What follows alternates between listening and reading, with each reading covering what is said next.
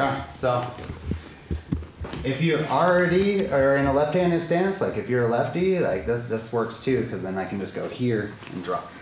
But since I typically have a right-handed stance, I'm gonna go collar. This is a basic, like, I mean, in judo, this is what they teach you to where you start. You like grip, and then, oh, that's not what we're doing. You go grip, she goes grip, I go grip, she goes grip. So like in judo, this is how they start to teach you your throws.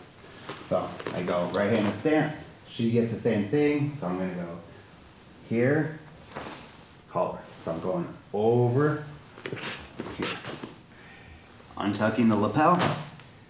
If it's like really in there, and I'm gonna, they might know that you really want it at that point, but there's not much they're gonna do. They might start trying to pull away, whatever. Re-square, hook, sit, and pull here.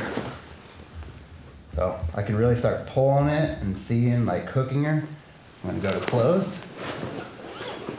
Here, cat's paw on the sleeve, take away her post. So I go here, cross, load her up. Okay. Right here. All right, I like this control too, because I can start looking for the arm. Grip switch. Something I did notice when Paul was playing with it, he went here, and then there's the collar here that you can a lot of times just get palm up and get it there. But so play with that a little bit too, like. But I like to go palm up. Here, little cook, see if it's gonna work. Doesn't work. If they're blocking this, so like if she's really like nose, I'm gonna have to like be a little sneakier about it to where I'm low. I wave to the crowd, shave the face, then grab fabric, and then finished. Una más. Here. Up. And step off. You could probably still do it from here. It's just, I like the options I have from here. Because then I can go underhook, knee tap, I can abandon, go single leg. Like, I like that angle. Here. And then re-square so I can look to pull.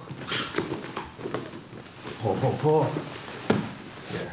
And then I can go right to close. Right there. Cat's paw. Unhook. Really load them up. And then kick.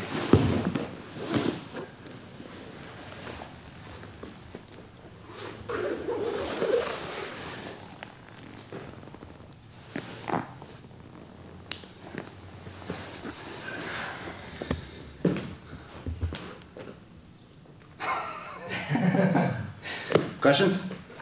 All right, on three. 1, 2, 3.